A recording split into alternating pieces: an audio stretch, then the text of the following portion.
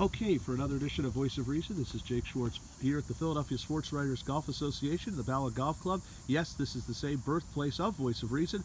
I'm a Lankenau Hospital baby here. It's about 5 minutes away, and we have a very special guest here. Now, if you're as big a sports fan as I am, you certainly have a good quenching thirst for alcohol.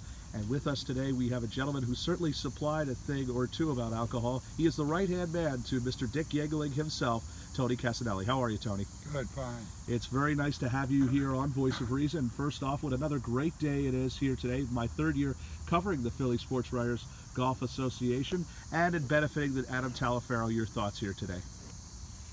On your thoughts here on today's golf outing. Great outing. You've been playing in it for a lot of years with the Philadelphia, and we always supported the Philadelphia Sports Writers. We always did, and it's a lot of fun. A great bunch of guys, and we're happy to do it. Yeah. And Sam Carcini, who is the president of the Philly Sports Writers Association. What can you say about people like Sam? Know Sam well. Like I say, this is about, I guess, 7, 8, 9 years in a row participated in this, and like I said, we're always one of their big supporters. Prizes and beer and everything. Yeah, let's talk about that actually. As mentioned, you were really one of the biggest names to help out with the Yengling beer, which is distributed all over the world. Let's forget all over the country, but it's all over the world. Talk about that, and what you when did you come up with the idea of Yengling? Well, it's been there many, many years. I mean, it's a long story and quite a story. Yeah, we got a couple. When I went with them, they were only in 3 states: Delaware, Jersey, and Pennsylvania. And today they're in 21 states. It's unbelievable. Far west is Indiana, Ohio, Arkansas, Kentucky, and from Maine all the way down to Key West.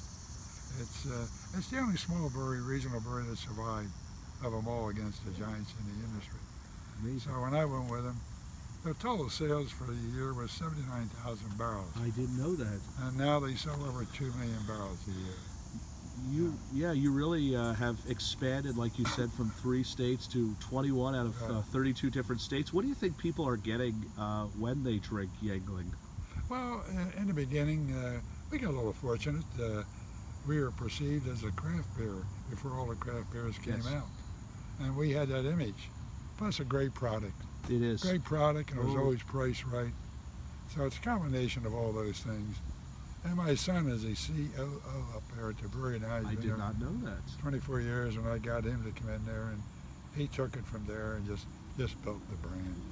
Well, a lot of people think, and we've got a lot of pioneers here today, and we certainly have one here today, and we don't want to keep you long because you've certainly got to finish your day here today. Tony Casinelli, the man behind Yengling Brewery, we appreciate you stopping by. Jake Schwartz again here at the Bala Golf Club for another edition of the Philly Sports Writers Golf Association.